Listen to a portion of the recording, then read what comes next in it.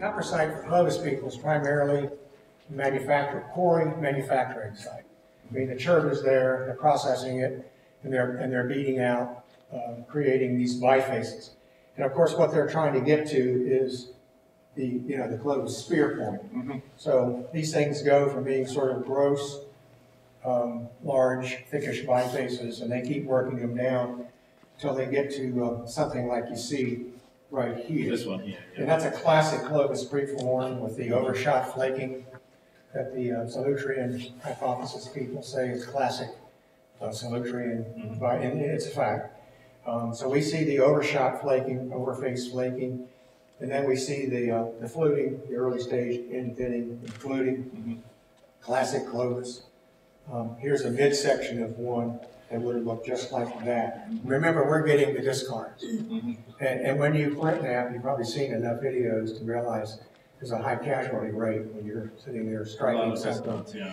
So we expect that, in a quarry manufacturing site. There are also specialized tools like these scrapers. Mm-hmm. So they're probably working some skins and some wood and maybe some bone and so forth.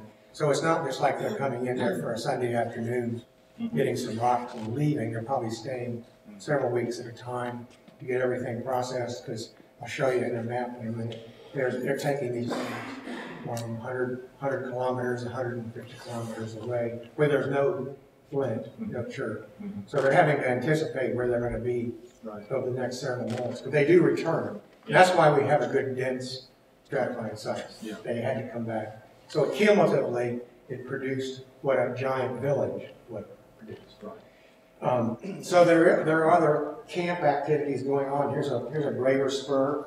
Maybe that's good for tattooing, sewing skins. Mm-hmm. And then this is what we call a denticulate. Mm-hmm. It's got these toothy projections.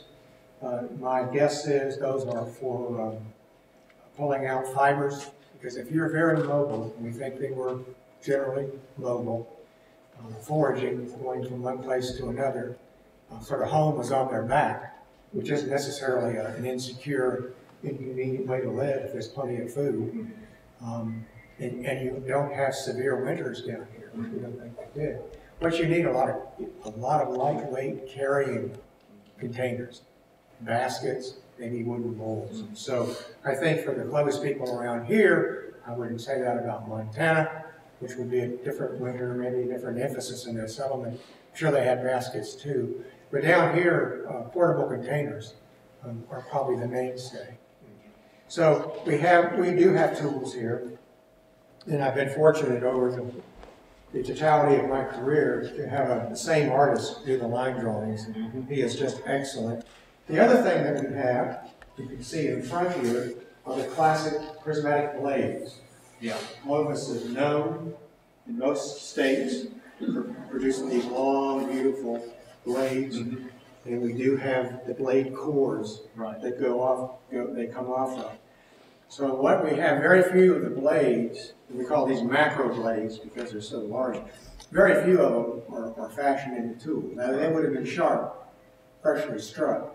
But I think what you're looking at are the culls, the rejects here.